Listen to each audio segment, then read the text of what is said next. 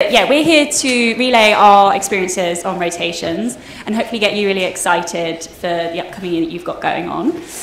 So I'm Danny. I'm one of the BVET Med Year 5 course reps, and the track that I did were neurology, ophthalmology, derm and shelter.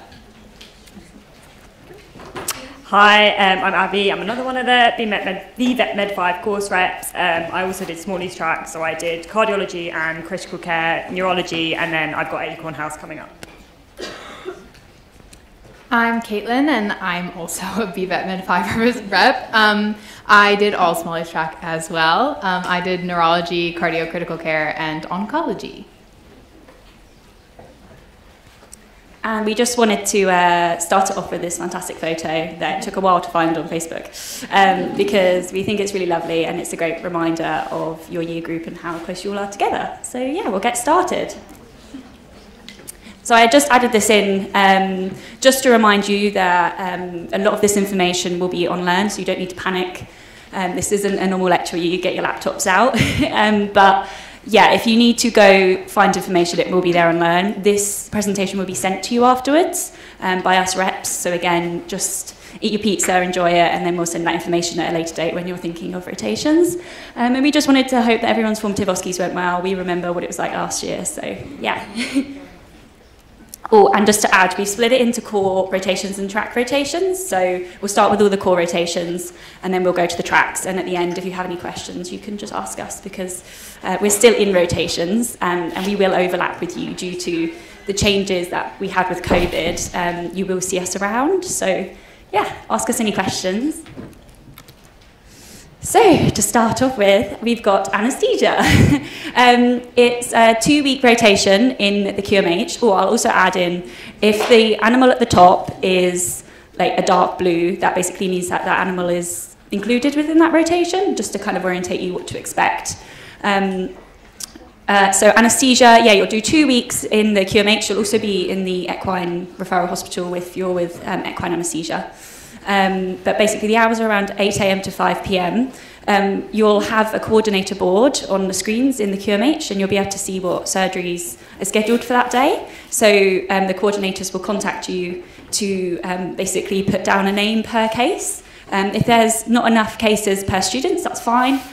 You can multiple students per case, but they do prefer you to get your own experiences and showcase your skills at some point. So try and get a case by yourself to really prove to them that you've learned a lot through the rotation.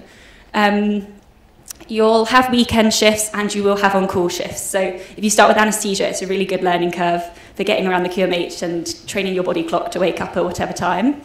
And things to revise would probably mainly be drugs. They're going to ask you a lot about the drugs.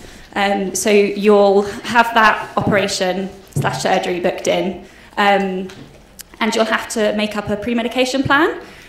So knowing what drugs you want to use and the dosages, they will ask you about that.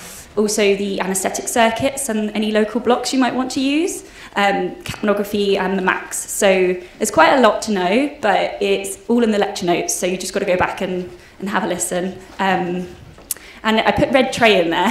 So there's a red tray that you've got to make up before every procedure. If you don't put the name of the patient on it, they're not going to use it. So really do put your name on it. Otherwise, you've made all that up for nothing, and you get quite upset in the morning when it's just sitting there.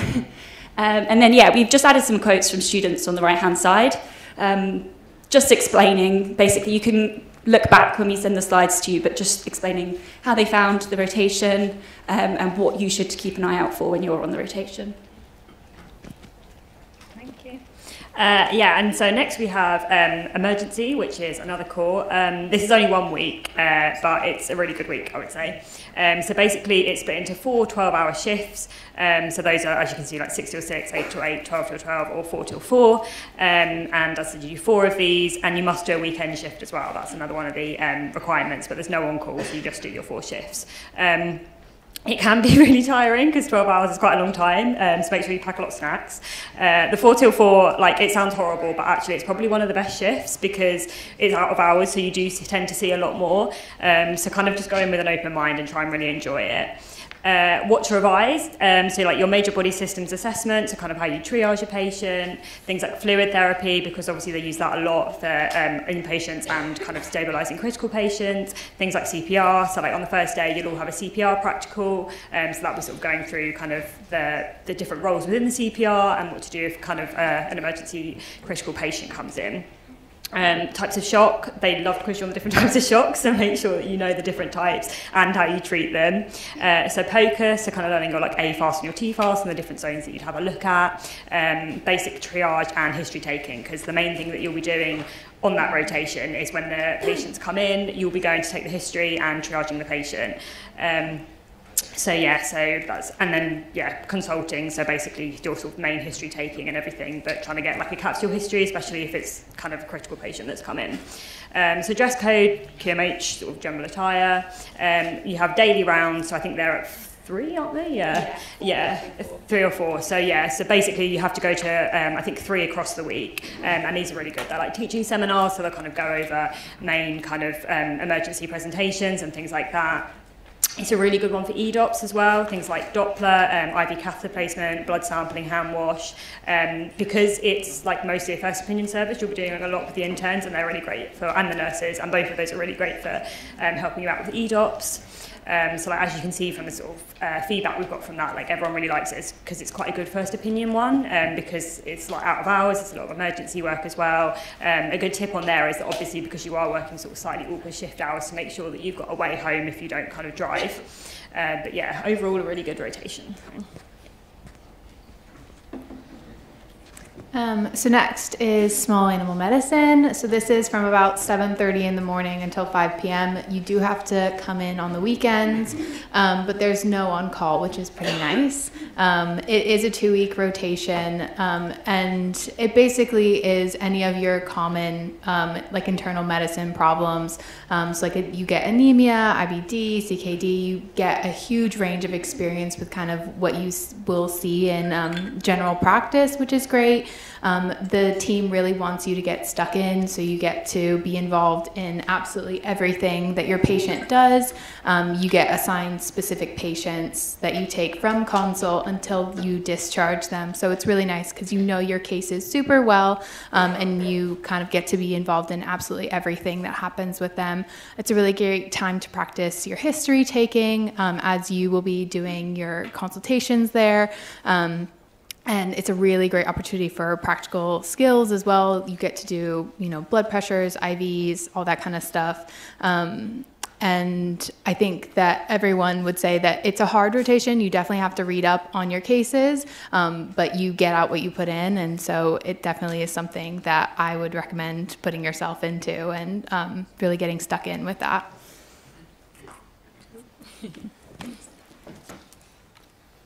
So then we have diagnostic imaging. It's actually just a 1-week rotation, and you're, again, in the QMH and the Equine Referral Hospital. The hours are quite nice. It's 9:30 a.m. to 5 p.m, and there's no weekend shifts, on-call shifts, no walkouts. So it's quite a nice one for sitting down and reviewing a lot of imaging. Revision-wise, you're going to really want to look at your equine distal limb anatomy beforehand. I had a really busy rotation block before, and I thought, oh, I'll be fine, I'll remember loads, but I definitely didn't, and I definitely learnt my lesson. So someone commented saying what anatomy textbook is really good to use, and is handy to look at beforehand. And you're also going to be looking at imaging in the QMH, so you'll be shadowing the diagnostic imaging service. You'll be standing there listening to what they're doing and watching them take samples. So again, it's good to have a read up in advance of what sampling methods are used. But yeah, it's mainly online, and then there's a few sessions in person. The best feedback that this rotation gets is regards to the OSCE practice, because you really do get to practice and you have a lot of time, and then they let you practice again the next day. So really do utilise that, because OSCEs come around a lot quicker than you think. So next we have Blue Cross, which is also another 1 week rotation. So this is basically primarily consulting. It's at the Blue Cross Hospital in Victoria. So kind of what to revise, things like vaccines, parasite treatment, antimicrobials, just kind of general first opinion sort of presentations. So as I said, you're doing consults basically. So you'll be kind of in groups of 3 or 4, depending on the size of your rotation group. So you usually kind of rotate between one person doing the history, one person doing the physical, and then one person writing the notes. You get to sort of administer vaccinations and any medications and things, and you have like a vet out the back that you can like discuss everything with before sort of doing this. So it's kind of a nice balance of feeling like you're doing it for yourself, but also knowing you've got that support. The hours are really nice. It's 10 till 5. There's no weekends or on call. There's no sort of formal rounds, but you get to see a lot of kind of common presentations, so you kind of still feel like you're learning quite a lot. The feedback that we've had from this is that it really builds your confidence and your sort of decision-making skills, because you really feel like you're kind of being the vet. And there is also a day from home to do home study as well, which you like have to complete to pass the rotation, so just be aware of that. But yeah, overall like a really good rotation. Next is Beaumont. So yours is going to be a little bit different than ours. You have 1 week of exotics and then 2 weeks of kind of general small animal practice, which is different from ours. You guys will generally be doing shift work, so you have an early and a late, and you will be in on the weekends, but there's no on-call and there are no walkouts, which as a QMH students, you get very used to having walkouts all the time. So the big things to focus on is vaccines, parasite treatment, and primary approach to common disorders. This is basically your general practice. So you have consults, you have theater days, you get to work with exotics, which is a super exciting time because you don't really get much experience with that outside of this rotation unless you go find it yourself, which you obviously can do, but this is a great time to kind of have that support. Then the feedback we got is just you learn how to be really efficient in these consults and taking notes. You know, that's the big thing, is just kind of starting to get your process down, and this is a really good opportunity to learn how to do that and how that all goes. And basically that you get to kind of, again, be the vet in this case. You get to make the decisions, and then you go and talk to your senior vet behind the scenes. So you get to really be upfront and talking to your clients and making decisions, which is super nice. And then next we have shelter medicine core. So you'll have a track option and a core option. Everyone does the shelter medicine core. So the location is split amongst a few places. So you have the RSPCA in Finsbury Park, a VPH day, which is here on campus, and there's also a cat foster unit in Enfield, and 3 virtual working from home days. So it's quite a nice one, actually. You feel like you're kind of in a few different places. So it's really exciting. It's a really popular core rotation. Everyone loves it, especially because you get a lot of surgical neutering experience. And also you get to really hone in on your preventative healthcare routines and dentals, as well as kitten checks. So it's kind of very similar to what you'll be experiencing as a first opinion new grad. You also have a bit of EPH in there. So it's good to look at some breed-specific legislation, dental charting and nerve blocks ahead of time. In regards to the dress code, wear your blue scrubs. Quite a few rotations, including Beaumont, like you to change when you get there as a biosecurity point. So just bear that in mind, pack your scrubs ahead of time, because when you're in the morning and you're rushing to get the train, it can be easy to forget. And a lot of core rotations, you'll find that you might not have the opportunity to practice EDOPS. So do plan ahead and think about what rotations you want to practice them on, because you don't want to be emailing Dan later on in the year to say you haven't done any of them. So that's just a big tip. And yeah, just the feedback's great. It's really practical. So you have your first opinion consults for like Beaumont, and then this one you can really focus on your sort of like your shelter medicine procedures. And the time limit is because it's a charity and they've got to really limit that time. They can't let students be doing them for 2 hours. It's not because they think you have to be doing it in 15 minutes. So don't take that as a personal reflection. That's just to standardise it. But really do think about what you want to practice, because I found that I never get to make the first incision. So when I did shelter, I really wanted to practice that, because then I wasn't so nervous about starting my operations anymore. So next we have pathology and veterinary public health. This is based at the labs at Hawkshead. It's a 2-week rotation. The hours are sort of 9 to 5, so pretty standard. There's no weekend or on-call or anything like that. Kind of key things to revise, because you'll be doing a lot of post-mortems and things, are like lesion description, kind of step-by-step how to do a dissection, things like blood smear, post-mortem etiquette. So there's like a clinical pathology week and an anatomical pathology week. So depending on which week you're on at which time, you'll be doing things like blood smear and microscopy, post-mortems, and there's also a case presentation at the end. And you also have to do the body trolley collections from the QMH, I think, a few times a week as well. So the dress code, so you don't have to dress up fancy or anything like you normally do, but yeah, just PPE and stuff at the pathology room. They actually have designated days for getting your blood smear and microscopy e-drops done on this rotation, which is really good. So the feedback we've had is people said it's quite a relaxed rate, but it's really good for practicing your microscopy and your sort of pathology skills. And make sure that you share the body trolley collection equally. So 2 people is best, as it can be hard to move at times when it's a little bit heavy. So yeah. Next we have Endel. So this one is going to be a rotation that is away from Potter's Bar, which is always a fun time. You do have to get out there yourself, so it's good to kind of keep in mind like who might be driving and arranging that ahead of time. Generally the hours are about 8 to 5 p.m. The commute can sometimes be a bit long to some of the farms, so it's really important to do all of your pre-reading the night before, so you're not trying to do it in the car the next morning. You have scheduled seminars and teaching sessions on basically any farm topic that you could want, and you do get some clinical experience. You are going out to farms that are actually clients of the vet practice, and it is super informative, and the teaching there is great. They are super passionate about making sure that you guys know what you need to know. Dress code is, there's not really one for the teaching sessions, but kind of smart-ish. If you have an RVC polo, that's a great option. On farm, you just need to wear your waterproofs and your wellies. There are cleaning materials provided there, so don't worry about having to clean your stuff. They have that all there for you.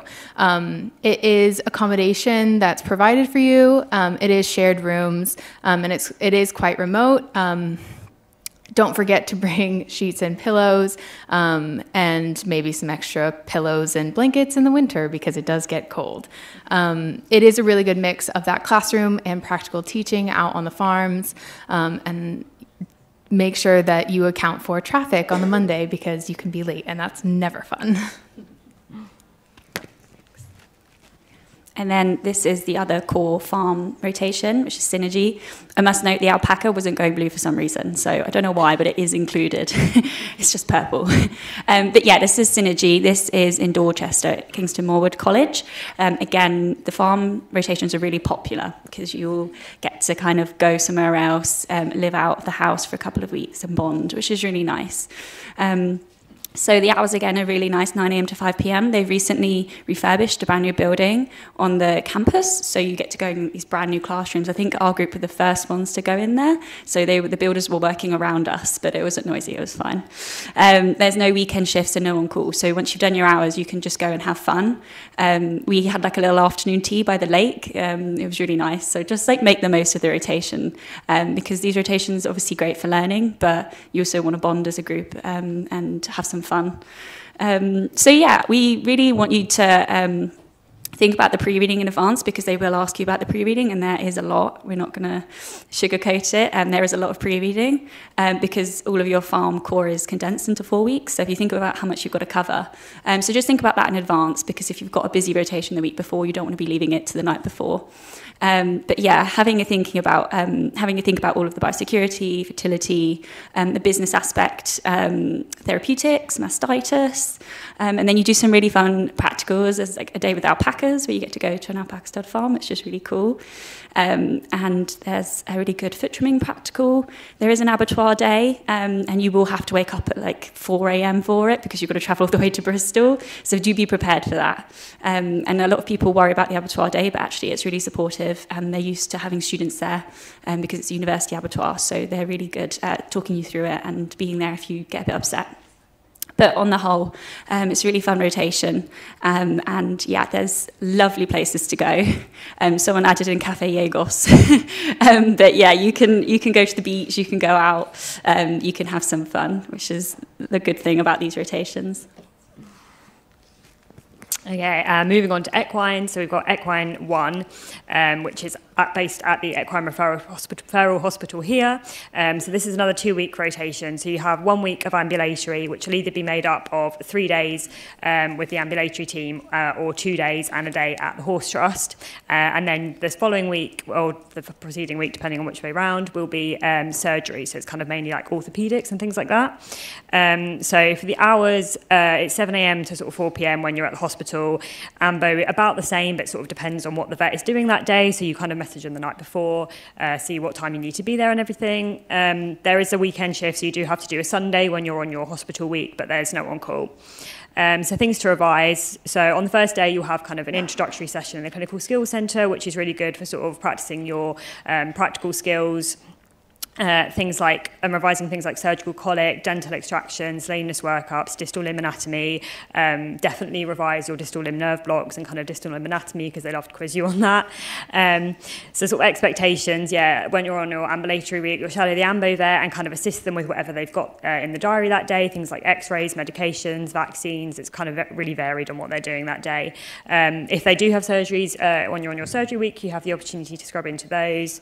Daily patient soaps in the morning. That's kind of for all equine rotations. Dress code, so boiler suit, sensible wellies. I think they usually like you to wear steel toe caps, and then bring your blue scrubs if you're going into theatre. They have rounds in the morning, which are more like patient rounds than anything else. EDOPS, gloving and gowning, question mark. IV catheter placement, blood sampling, because you can do those like on the jugular on a horse. Feedback for this. Like, as people have said, it's quite variable with what you do, depending on who you're going out with and what they've got in the diary that day. If you are really interested in ambulatory, it's probably advisable also to do some EMS, just because you only get 2 or 3 days, depending on whether you're going to the Horse Trust or not. Like, a lot of people really like the Horse Trust, because you get to do, like, a lot of practical skills there. Nikki, who runs it, is really nice. But you also do have to drive to that, but they refund petrol, which is good. Next is Equine Hospital 2. So this is also at the Equine Hospital here at Hawkshead campus. General hours, you spend 1 week on medicine and 1 week on nights. So medicine is generally 7 a.m. to 6 p.m. with 6 p.m. checks, and everyone works on the Saturday. And then on nights, you work 6 p.m. to 7 a.m. shifts. Generally, you're looking at colic, gastric ulcers, corneal ulcers, uveitis, and toxins. And the general expectations are you have daily or nightly, depending, soaps of your patients and hourly checks. So your hourly checks are kind of generally, you could give oral meds, you might be doing colic checks, feeds, all that kind of stuff. And then you'll get to watch procedures, especially doing scopes and ultrasound scans. This as well, you'll be wearing your boiler suit and sensible wellies for the hospital. Again, there are rounds every day, but they're patient rounds, and you kind of just get to come and listen and kind of understand what's happening with the patients that are in the hospital each day. People have said that if it's quiet, the staff are super great at giving teaching seminars. So it's also a good idea to revise for those. You work really closely with the interns, so definitely get to know them and reach out to them because they are super great resources for you. They are long shifts, but they do go quickly and can be super fun, especially when you make an effort with your group. And it's great for practicing your equine physical exams, similar to farm. You only really get these 4 weeks unless you make an effort outside for tracking or EMS, so really make the most of this time. And so, yeah, that's all of your core. So it goes very, very quickly. You may think we've been standing here chatting for quite a while and you just want to get on with it. But actually, the core goes so quick that you can't believe you've done all of your core rotations, say in the QMH, equine hospital, on farm. So, yeah, your track is great on top of that. So we'll go through all the track options. Soft tissue surgery has actually just moved to track only. We've done that all as core, and you could also pick it as track. But you'll be able to do this as a 2-week tracking option for anyone who's picked it. So you'll be in the QMH again. Hours, 7 a.m. to around 5 to 6:30. It basically depends on round start, and it's quite a notorious service for having rounds really late. So you're kind of sitting around in the student room waiting to find out when rounds are, and then they bash through it, and then you're done. But it can be hours sometimes, so bear that in mind. You do have weekend shifts, you are on call, there are walkouts, so again, just be prepared for kind of a really full-on day, or shall I say a couple of weeks, and you might be quite knackered by the end of it. Definitely revise your surgical instruments. I went into my soft tissue core kind of not really thinking about the instruments aspect, and we were quizzed, and when you're in surgery and they ask you to hand them something and you don't know what it is, it's quite embarrassing. And then also look at your suture material and what you're going to use for each layer, the suture patterns, and also just commonly presenting referral surgeries, so things like BOAS. You see a lot of brackies in the QMH, so bear that in mind, and a lot of mass excisions. In terms of expectations, there'll be a lot of consults. You'll also be calling the clients. So if you've never really had to do that before, it can be quite a shock. If you've never really consulted with an owner, or if you've never called an owner to update them. But don't worry, you'll be told what to say over the phone. But sometimes it's worth bearing in mind, asking the internal resident if there's anything they don't want you to say to the owner, because sometimes we don't know what we shouldn't say and what we should say. And there's also a really good gut suturing practical, which I'm not sure if you guys will have, but you get to practice like an enterotomy. And yeah, daily rounds. EDOPS-wise, it can be quite variable when to practice them, and just bear in mind if you're doing gloving and gowning, you might not have the opportunity to do this on a lot of rotations, so this would be a really good one to utilise it on, because you'll be in a lot of surgeries. And they can be really long, so don't underestimate how tired you might get or how dizzy you might get, even if you never have before. Referral surgeries can be a lot longer than, say, your first opinion EMS ones. So just have lots of snacks with you, and if you need to have a break, just be honest with them, because they understand. They'd much rather you were honest than fainted on the patient. And yeah, you might be expected to speak in rounds, so again, expect that, read up on your case, and make sure you have an update in place, and also go check on them during the day and in their recovery period, because they'll want to know, even if they know themselves, they're going to want to make sure that you're keeping yourself in the loop with it all. Okay, next we have cardiology. So this is another track that's in the QMH. It's 1 week because it's paired with critical care. The hours are really nice for this, 9 to 5. It's also a 3-day week. There's no weekends, but you are on call at the weekend, although it says unlikely to be called. I was called, so take that with a pinch of salt. What to revise, so kind of the ACVIM consensus guidelines for kind of just diagnosing like mitral valve disease in dogs, ECGs, DCM, HCM, all the sort of common presentations of cardiac disease. Again, you're expected to present your cases for the coming day at rounds. You watch a lot of imaging, you get really comfortable watching echoes, and also at the end of the week, quite often they bring in one of the clinician's dog and you get to practice doing an echo, which is really good. Depending on what you have that week as well, you might also see some ECGs, which is really good, and they're really good at talking you through those and everything. There's daily rounds, so you have like patient rounds at 9 a.m. where they kind of discuss what's coming in, and then they'll kind of have like teaching rounds at 5, which are really good for sort of going through common like presentations of things and discussing different heart murmurs and things. There's no EDOPS really to do on this, kind of, unless you might be able to put in your catheter, but otherwise no. So yeah, just kind of make sure you realise different murmurs and kind of like how they correspond to different diseases and things like that. But yeah, you get really good practice kind of listening to different murmurs and things like that, and learning kind of what different echoes mean. So yeah, and then yeah, somebody said kind of read papers and things like that. They really appreciate it if you've kind of read up around your case, especially if they've got kind of something a bit unusual with them. If you've read up on that, like that, it looks really good. So. Next is critical care. So this is paired with cardiology. This is 8 a.m. to 5 p.m. Monday through Friday. There's no weekend shifts, no on-call, and no walkouts, which is lovely. In the big things to focus on, it's similar to ER, except for you are doing the other side. So these are the patients that are in hospital in the intensive care unit. So knowing fluid therapy, again, types of shock, CPR, common emergency drugs is a really good thing to revise. Generally, day to day, you're just helping the nurses and the residents with patient care and the hourly tasks in the ICU. A lot of times the patients need care every 1 to 2 hours, so it's really good time to basically just kind of hang out in ICU. The interns or the residents and the seniors are really good at doing rounds and seminars kind of daily. You are working in alongside the ER students, so you will also go to the rounds that the ER students are on. But they will also do seminars with you throughout the day.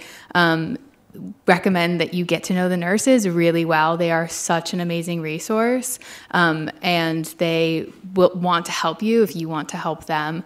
So definitely, if you're on that one, get to know your nurses, know their names, have them know you, and they are more than happy to help you and let you do more and more as they learn to trust you and kind of know who you are.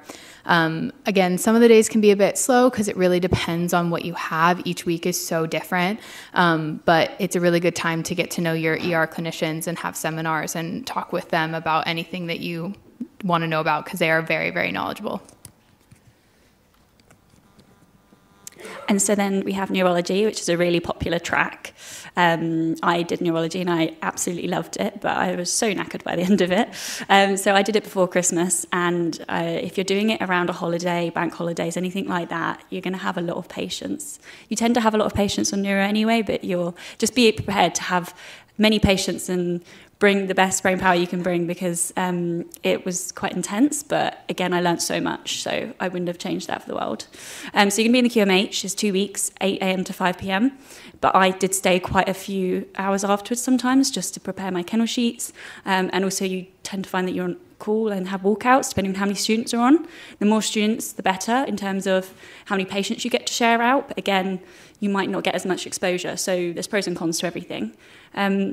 What to revise, definitely look at your neuro lectures for the 5-finger rule, and pretty much every dog will have an IVDD, so just have a look at that. And also you're going to probably see a hemi a day, so also have a think about what a hemi is, because you will be asked the specifics in the surgery, and when you've had, I think, 12 hemis in and you don't know some of the details, they might get a bit upset.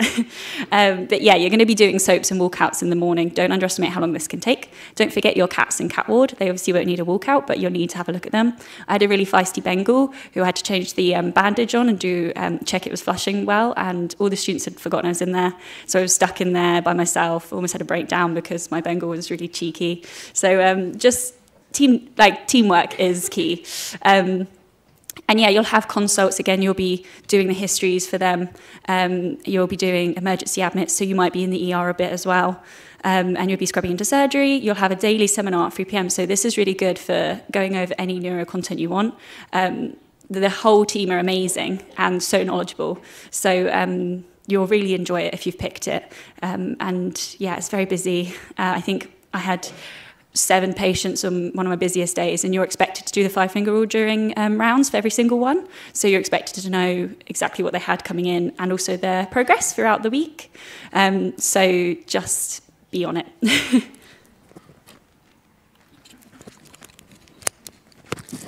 So next we have oncology, which is another 2-week rotation in the QMH.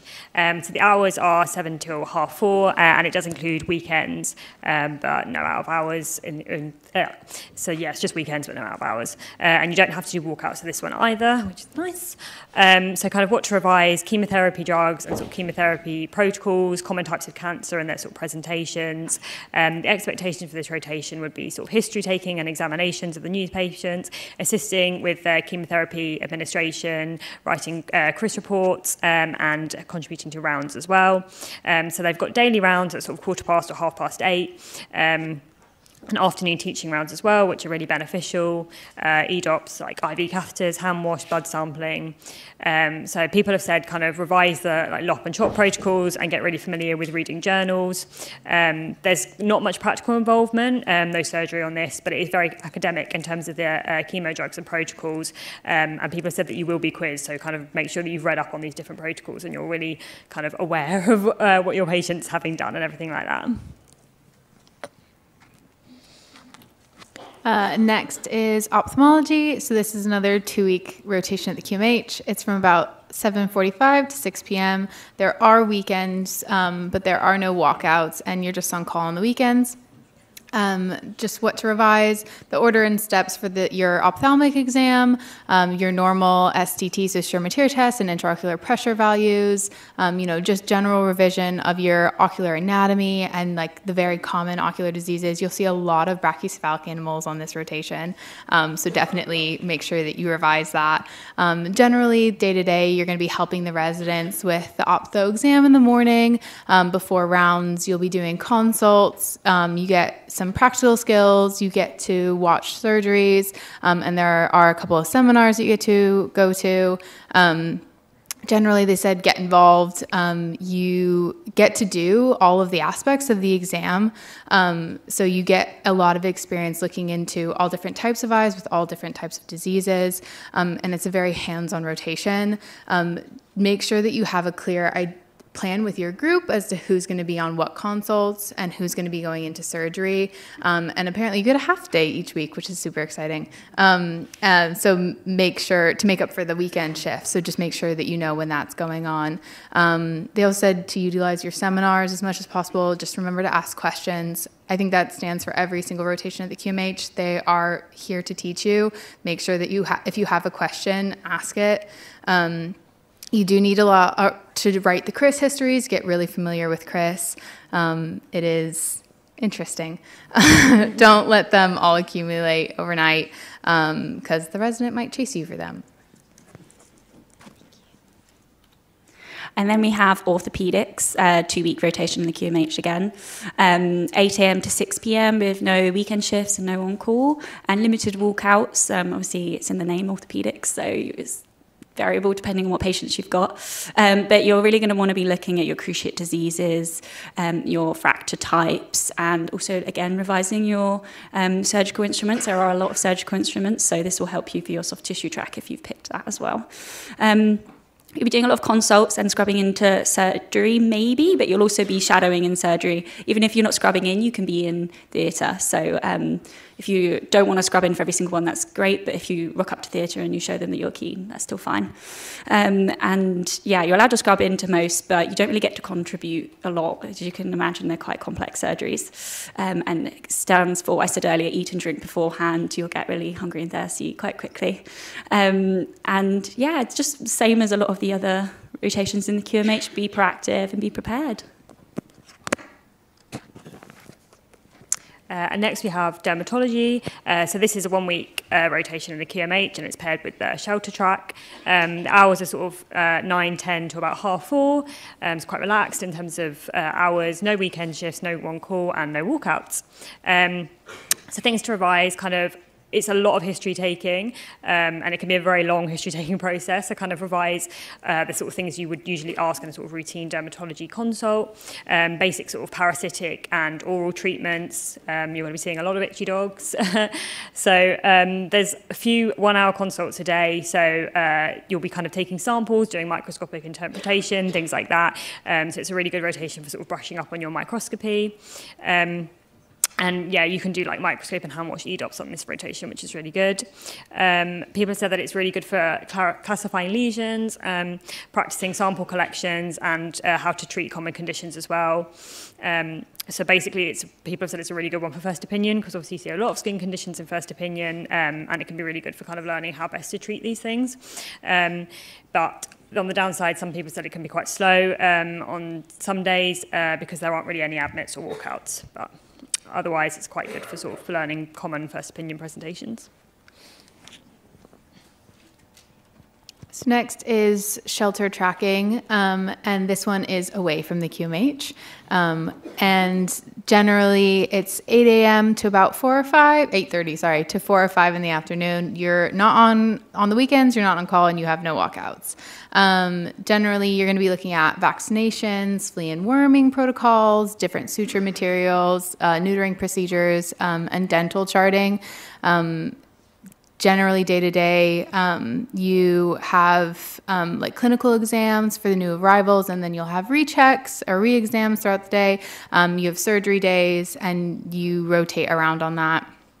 The team are super lovely, and they like to get you involved in all aspects of every procedure, especially neutering, but the workload can be very variable week to week.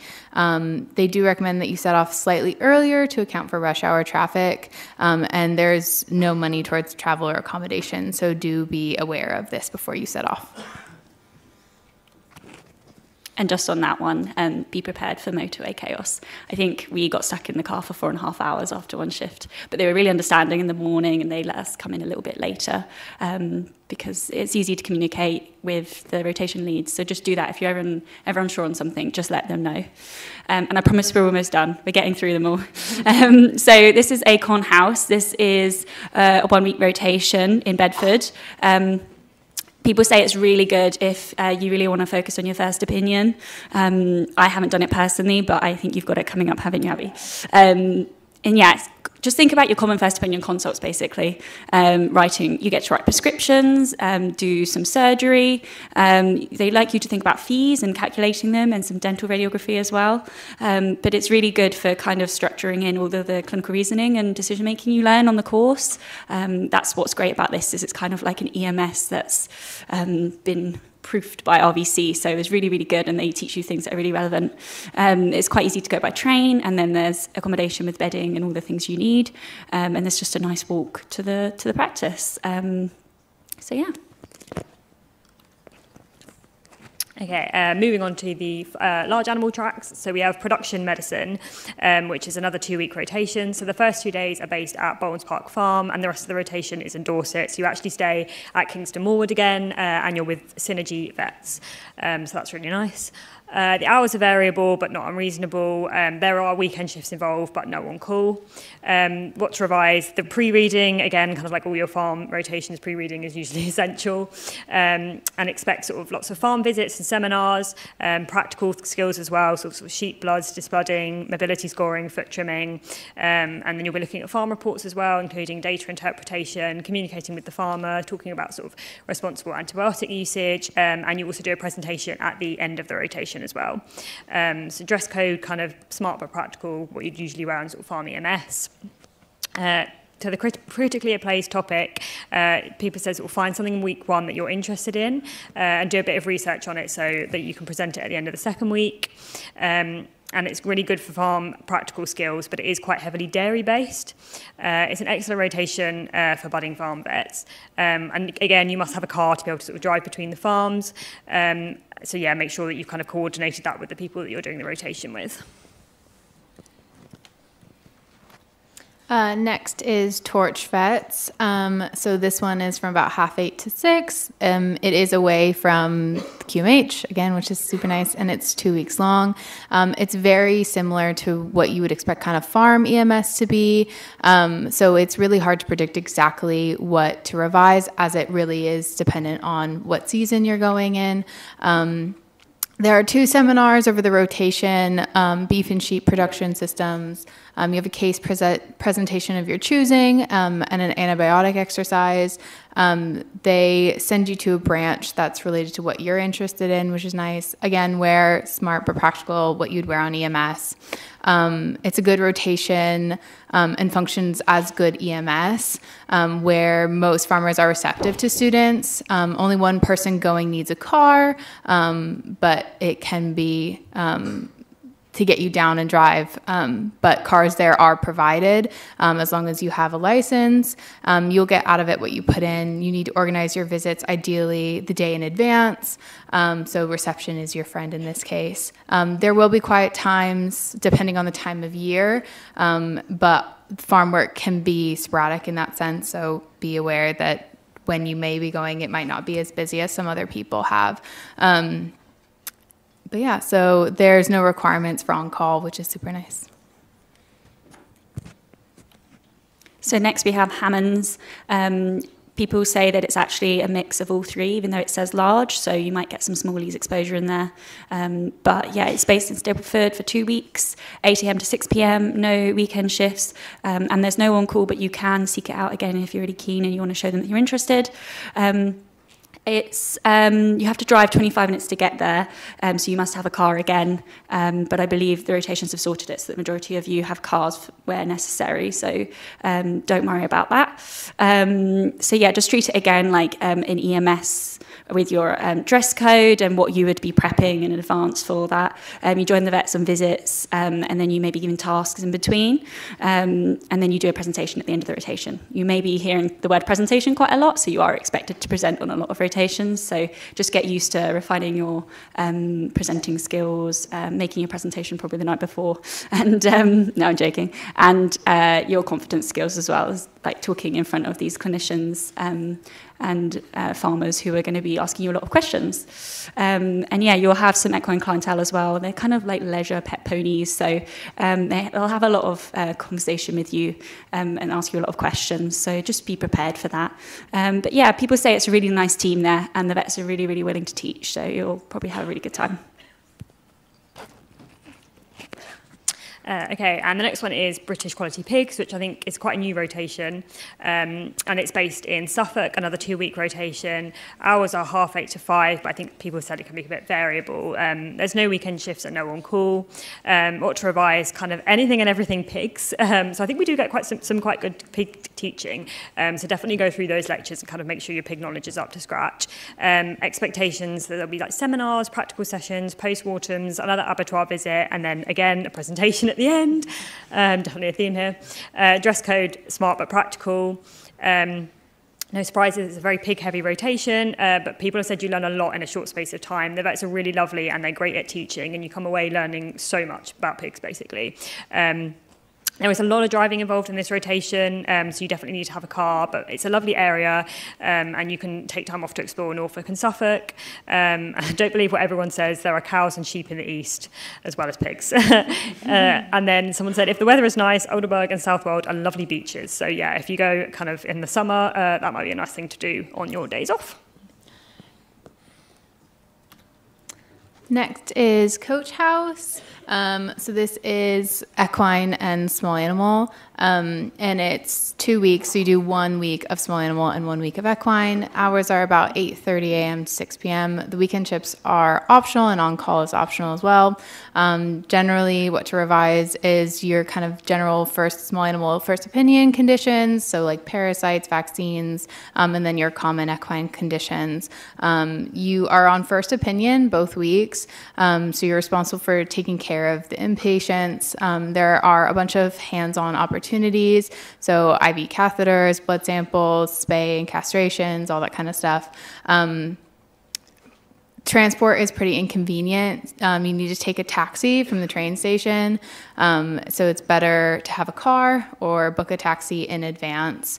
And you can order food deliveries from a nearby Tesco, so the on-site accommodation, so they definitely recommended that.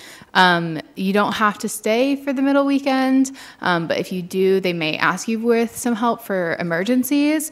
So if you're interested in that, I would say stay that middle weekend, and then you can have that opportunity to get some experience with emergency medicine.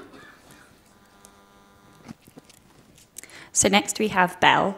I would say from what I've heard, I haven't done it, but from a lot of my rotation group friends and others on the course, this is a very hour-intense rotation. So 7 a.m. to 6 p.m., but you'll also be on weekend shifts. You all work both weekends, and you're on call every third night. So you probably won't have much time off, and even then, some people only got an hour or two sleep in the night. They are understanding of this, but again, it's very, very common. It's a very, very busy equine practice, so you'll get a lot of experience, and if equine's something you're wanting to do, this would be really realistic for, say, like an internship. What to revise? Colic, a lot of colic, and your basic lameness. And then you'll be doing things very similar to a lot of the equine core here, the morning checks, going through cases. My rotation group friend got to place an NG tube on every 4 hours for 2 weeks straight. So she said that was amazing, getting her skills refined. And then when she came on her core again, she was really confident. the accommodations in the flats above the practice, and yeah, they provide pretty much everything. It's not as scary as everyone says, so you might hear when you all go on how scary it is, but actually it's great. It's just very intense. So just be prepared for that. And on the nights you do have off, you can explore a little bit, which is nice. And next we have Buckingham, which is based in Milton Keynes, which is another 2-week equine rotation. Hours 8:30 to 5, but variable, no weekend shifts and kind of limited on call. Things to revise, kind of ophthalmology, lameness, gastroscope, eyes and basic nerve blocks, kind of all your general sort of equine things. You go out with the vets to their appointments, but obviously it probably depends on the clientele as to how much you get to do. And you'll be responsible for administering out-of-hours treatment as well. Somebody said absolutely love their time here. The staff are really good at teaching and very student focused. You get to live on site as well. You have your own separate living room and everything. You share a kitchen with the hosts. They have 2 students here at a time, and people said at least 1 car between you is vital. There's literally no way you can complete this placement without at least 1 car. Could potentially cycle to the practice, but getting to the shops would be hard. So yeah, definitely want to sort of plan in advance. Next is Equine Advanced Diagnostic Imaging. So this is at the Equine Referral Hospital, and it's 2 weeks long. It's about 8 a.m. to 5 p.m. There's no weekend shifts and no on-call.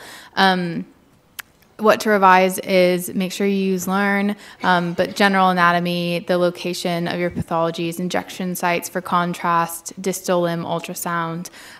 You'll be basically helping out with the diagnostic team doing radiography, so knowing your positioning and your angles for your distal limb.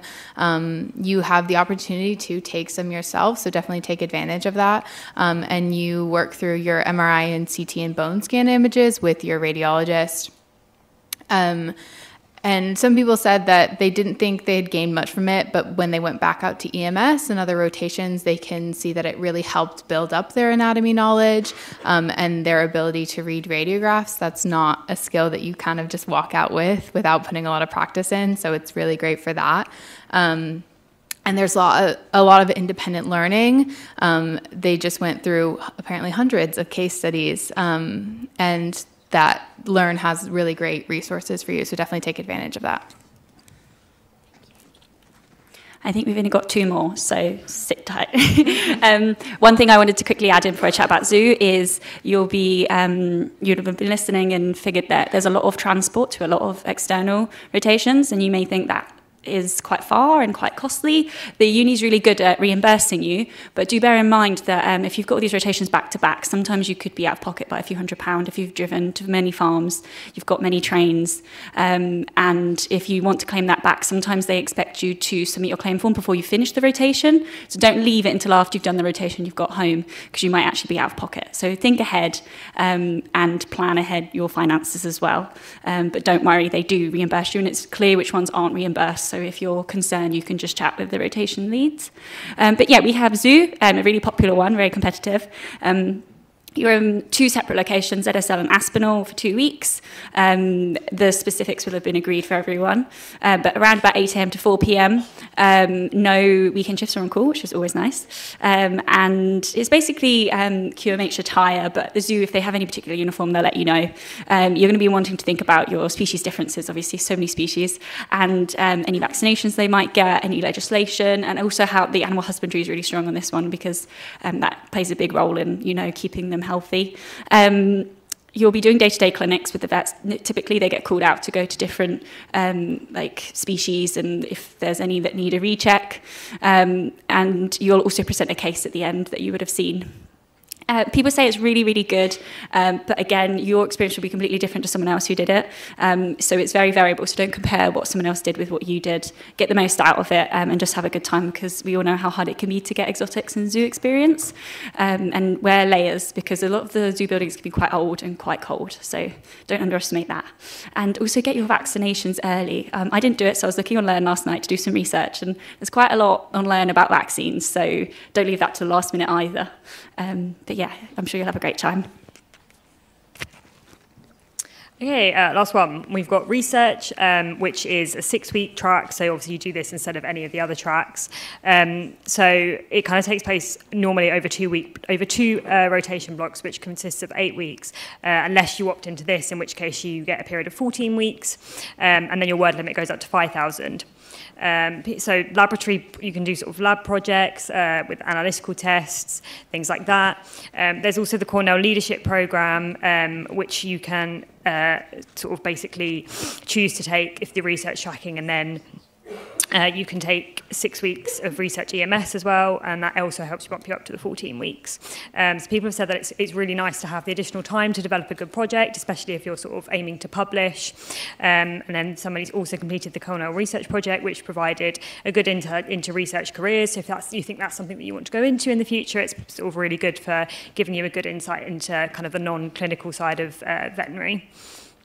So, yeah.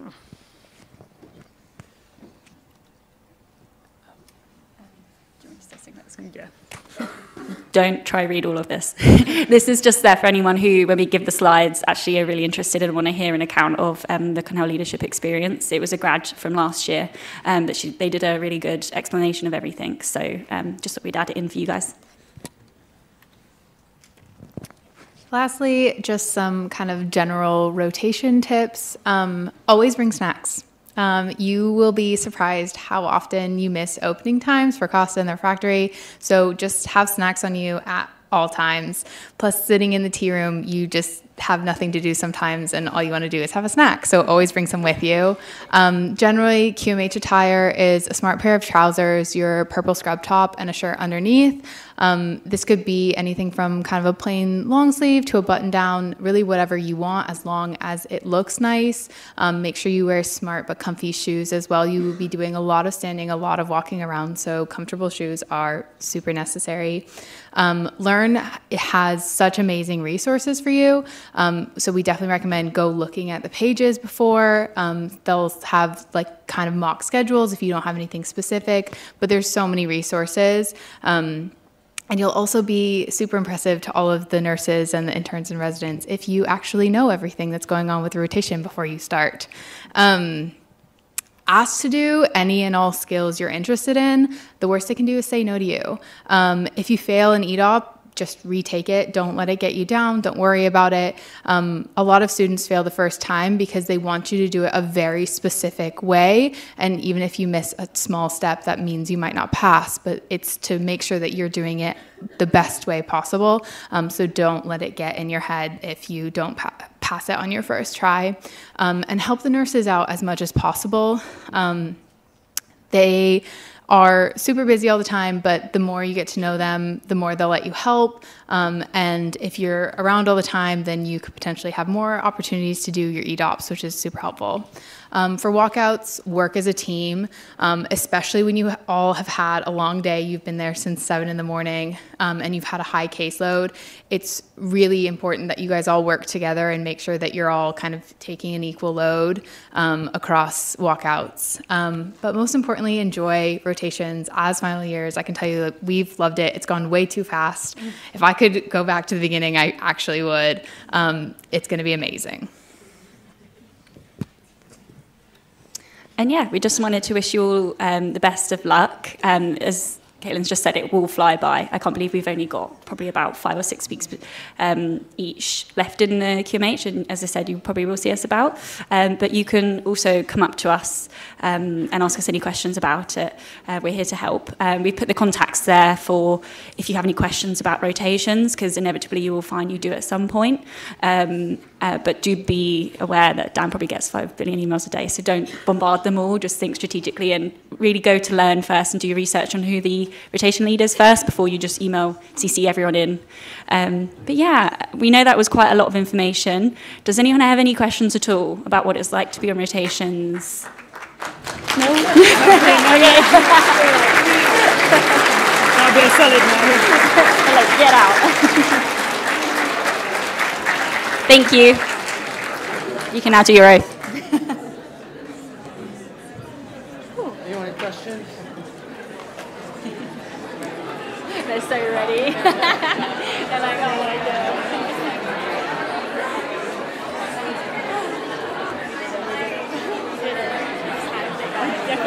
I don't know how to turn this off. Thank you. Thank you, Sam. Okay, so I'm just gonna mention something that is different, and you guys, you probably don't want to hear this. So based on student feedback was the struggle of getting your reimbursements. So, and it's nothing to do with me, it's like finance trying to reimburse it. So what we're doing differently, we're giving lump sums ahead of time to your class. It's the first time it'll happen, so it can all go wrong like pizzas. So, but the plan is the amount of support that was claimed by reimbursement is going to be given to each one of you, regardless if you have a car or not. Because what it was unfair was that the drivers, the head cars, would be driving a lot of people around. And yes, they could claim, but obviously if you're driving 3 people, 4 people, they would get a free ride, right? So this way, you can then give your money to the drivers that are helping you out. The other change is that when you selected rotations, you mentioned if you had a car or not, so that when we designed the rotation groups, we made sure that every subgroup had a driver. That's better than previously where the entire rotation group of 8, no one had a car. So we're trying to respond to sort of suggestions and adjust things. So that will be the one major difference. The other one is that that means that when you get your money, you can decide what to do with it. So if you want to get an Uber, you can, but you can't do that for all your rotations. So it is dependent upon you planning your travel better, but we're giving that more control to you because sometimes you have a buddy that can drive you, no problem. You save that money and you use it for accommodation if you don't like the accommodation provided. So it is a different system. We're trying to figure out whether it'll be in 2 installments or 3, but then you don't have to get receipts and put a form and send it, and somebody has to interpret that and get back to you saying, I can't read what you wrote, and it's 3 months later. So it is an improvement if it works. So it's work in progress. You guys don't start rotation until mid-March, so hopefully we'll get that sorted before then, and it will work. But it depends on finance, so, you know. Still waving to family. Okay. Any other major thing? Yeah, so we are, so in terms of how much money you get, it's a combination of mileage and sometimes train fares, because it doesn't make sense to calculate mileage to London because the problem is you have to take a train. So we've taken into account how much we would support in terms of your travel cards to London. So that's, and the figures you will get is slightly different because core, everyone gets the same amount, but depending on the tracks, you may get more or less depending on what you chose. So if you chose all small animal tracks, you don't get anything extra besides the core. If you select the tracks that have travel, that have reimbursement, you get more. So if you compare notes, it's because you have different schedules. And we're going to try to do that somehow. Okay? So that's the major thing with the travel woes. Okay? Any questions, the guys? The guys been, right, there's a question. Well. The rotations that include weekends, are they 7-day weeks or is it 5 days including weekends? So the question relates to the rotations that have weekend duties. It depends a little bit. So some rotations, the weekend count as part of your allocation. So you get days off in lieu. So some rotations are good. So if you work the weekend, you get a day off. Other rotations, depending on the intensity of the weekend, you may not get a full day in lieu. So as you were saying, like you never get called in for cardiology. So they're not, but the cardiology week is only like 3 days, isn't it? So it's like a nice break. So you don't get extra that. And there's some rotations where, for example, emergency small animal, it's 4 shifts over 7 days. So you pick 3 days to be off as long as you cover at least 1 shift on a weekend. So you get like 1 weekend and 3 weekdays, you got your rotation covered, and you get 3 days off on that 7 days. All right? Other questions? Yeah. There's one place that you said you have to go back to Bristol, so everyone has to drive to Bristol. You'll have a taxi, like, come and pick you up. fall asleep on that journey because it's like 5 a.m. and you're knackered. So don't worry, they would make you drive to the abattoir, but if anything changes, they'll let you know in advance. Yeah, so transportation is provided for certain group activities, and Bristol Abattoir is one of them. We used to send people to Wales, and we stopped that. That was a nightmare. Any other question? Okay.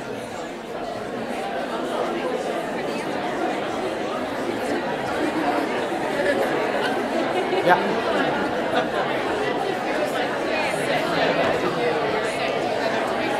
Yeah. All right. So the question about absence, right? It's a common one. If you're ill and you can't make it to the rotation, you contact your rotation leader so that they know what's happened.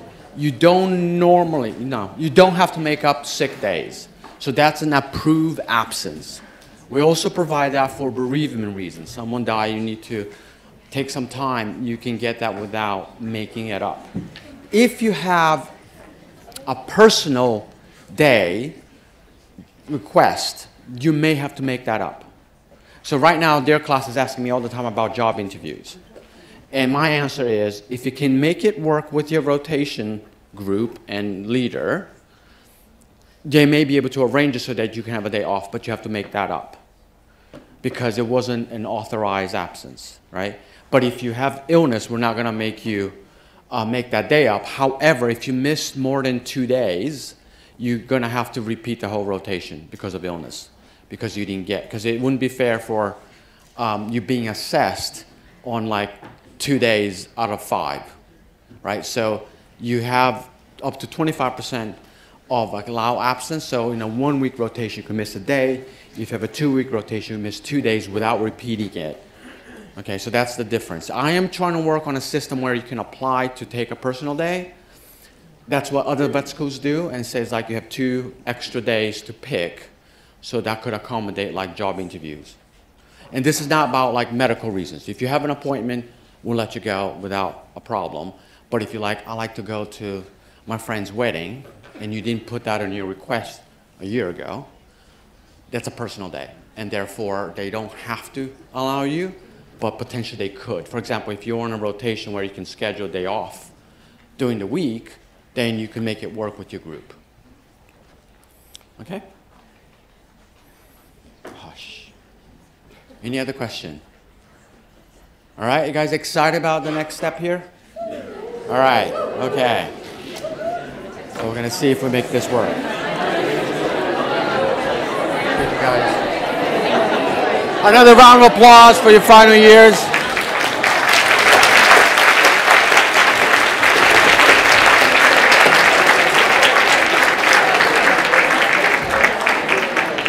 Okay, so a little bit of background, all right?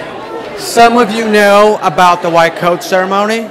Some of you are minute to this, all right? So this is a tradition that started in the US in medical schools, where the period before they actually enter their hospital rotations, they will have a ceremony, and they always take a pledge.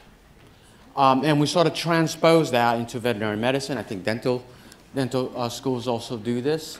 And it, as you can see, related to being given a white coat. The reason why you don't have white coats is actually time has moved on and we have realized certain things like they're fomites. Because nobody likes to wash white thick coats because they take forever to dry. So you'd rather not wash them and take your friends, the bacteria, from rotation to rotation to rotation. So we decided that those are too much of a health risk to your patients. So that's why. We, for a period of time, had short sleeve white coats. Because one thing about hand washing, if you are going to get your sleeves wet, you don't wash it very well. So the reason why they're short sleeve, and the reason why we say bare below the elbow, is because then you can wash your hands properly and not worry about getting your sleeves wet. Because it's more important to wash your hands properly, and therefore we ask that you don't wear long sleeves, so that you wash your hands properly. All right? But it was suggested that I should change the name to like purple scrub ceremony. And I'm like, that just would sound nice. right? So we kept the name white coat because of what it symbolizes. It symbolizes your transition, your journey into being a professional. So you're already part of the profession in some ways, and this sort of signifies that you're ready for the next step. That somebody will come to you and trust their pet, their animal, to your care, right? So it is meaningful, and most people enjoy the fact that we recognize that you're now moving forward towards being the independent, multipotent vet, right? So these words are not sort of set in stone somewhere. These actually were reworked with staff and students of the RVC. So it's actually quite special because these are RVC. So if you find these words, the same words somewhere else, they stole it from us because this is RVC work and ethos built into this, all right? So it's a pretty nice event. And in terms of what happens now, I was going to ask you to rise, and we're going to recite together. All right, now, the way it works, and most of the time it works really well, is that people know how to recite together, okay? So it is good for you to pace, and you probably take one line at a time so that it all sounds that you're together. Like if this was a concert, you had your phones up and you all be singing together, right? So we're giving you the words, and when I give you the signal, you can take the pledge, all right? And just remember, there's about 400 people watching it live, so make it count and show yourselves that you can do this together, all right? All right, so 1, 2, 3.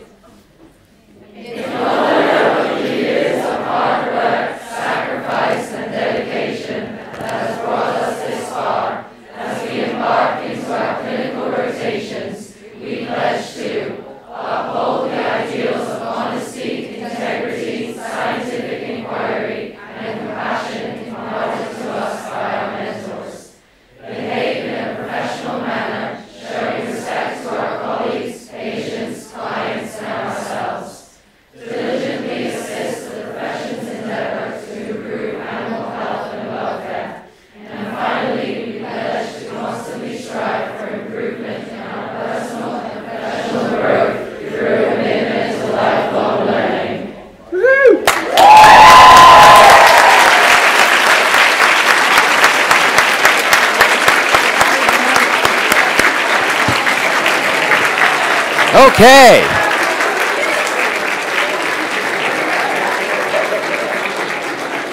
So you can wave to your friends and family.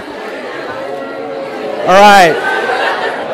So first of all, I want to thank you for your patience getting the crisis of Pizzagate. But hopefully most of you have been fed something, and I've seen no EpiPens flying, so we're good to go. But it was a pleasure having you guys here with this ceremony. I hope you got something out of it. And if you still have questions, email me. I do take 5,000 emails a day, but I do try to get through them. So take care of yourselves. Enjoy.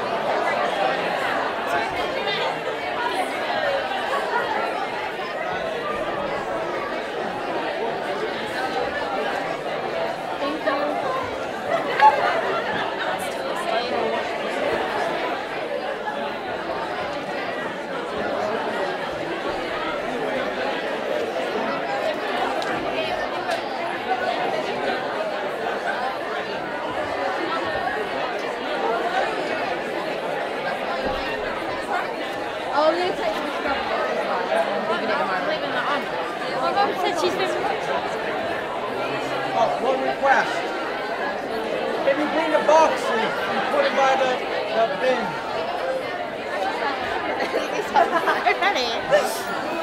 Oh.